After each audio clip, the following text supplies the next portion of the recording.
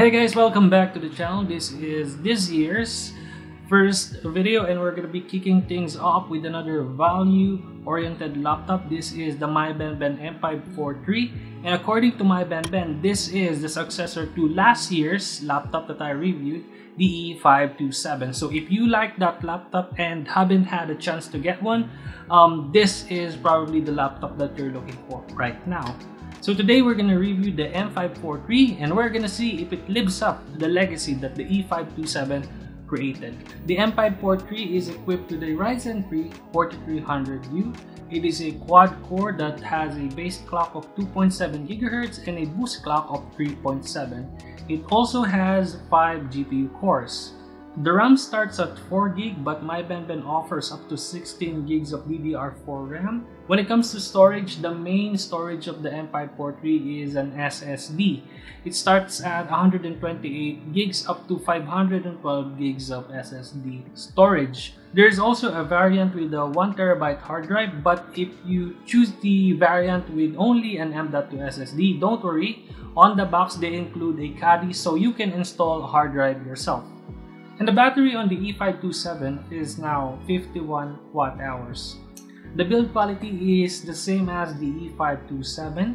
It's mostly made out of plastic. The deck and the back of the display has a silver finish.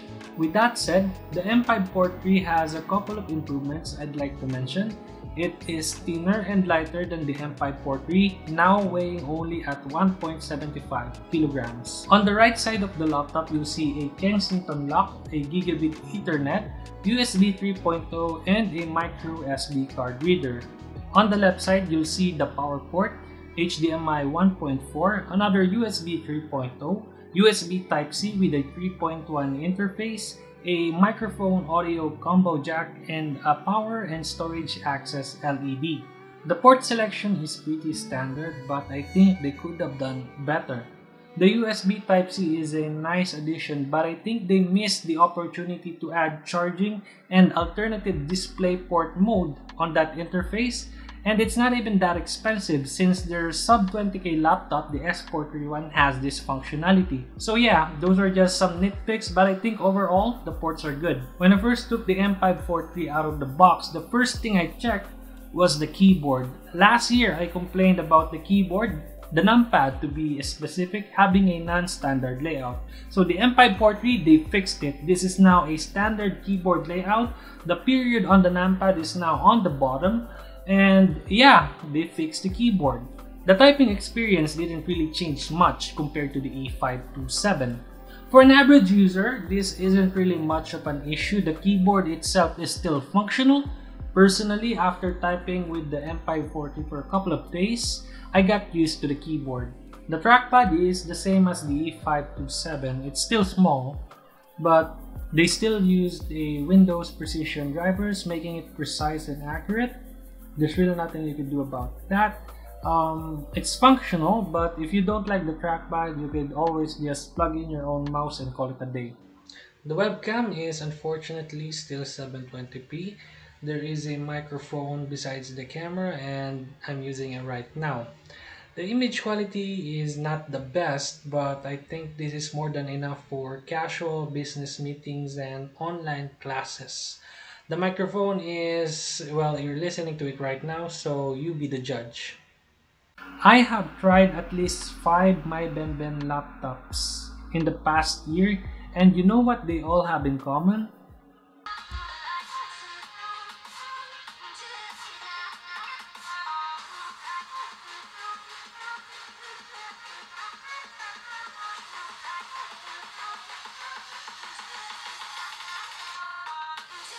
Yeah, they all have terrible speakers, and the M543 is no exception. So I'll just go say it right out of the bat.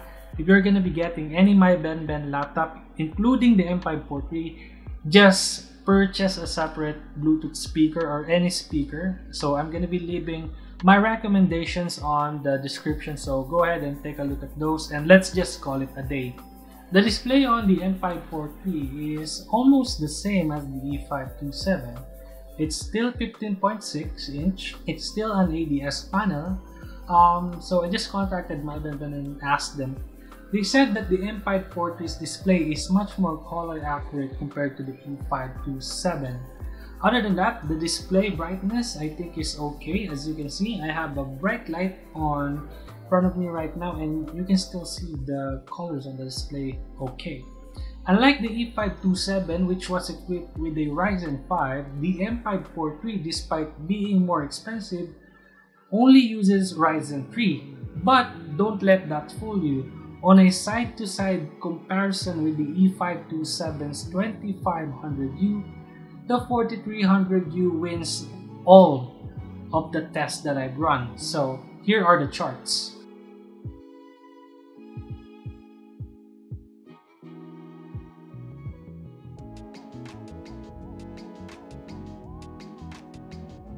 As you can see, the M543 wins when compared towards the E527.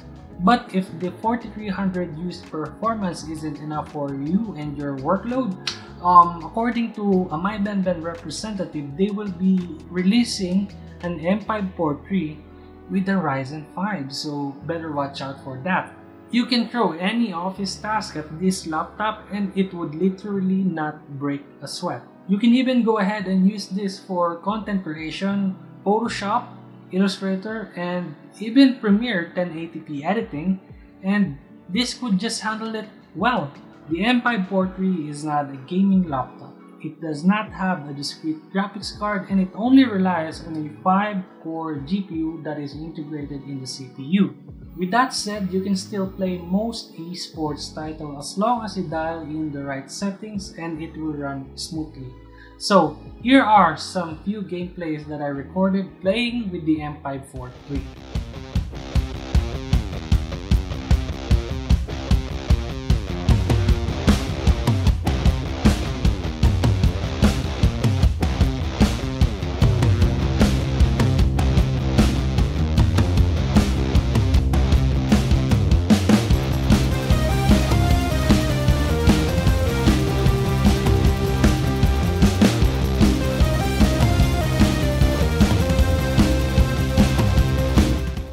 The thermal solution on the M543 is really cool, pun intended. Granted, this is only a 4300U, it's not that power hungry, hence it doesn't produce much heat. This is probably due to the fact that they are gonna be rolling out a Ryzen 5 version of this, so that might be where the headroom is for. With that said, the M543 does a good job with the thermals. It manages to keep the CPU at boost throughout the entire stress testing. Just like the E527, the M543 is upgradable, which in my opinion is one of the best selling points of this laptop. You can upgrade the RAM up to 32 gigs, you can upgrade the M.2, you can add a hard drive. Like I said earlier, if your unit does not include the hard drive, they include the carry on the box, which you can use then to upgrade or add a hard drive to your device in the future if you so desire. You can also upgrade the wireless card. If you buy the base model, you can be comfortable that in the future you can still squeeze a bit more performance just by upgrading the laptop itself. Last but not the least is the battery life.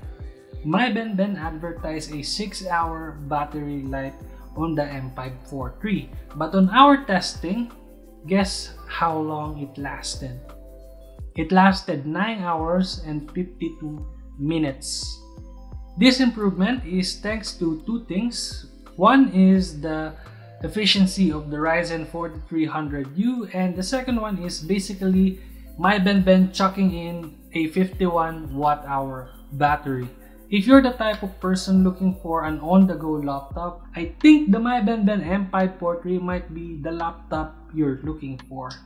So in conclusion, the M543 in my opinion held up to the legacy that the E527 created. The M543 is a decently built laptop. It has upgradable components.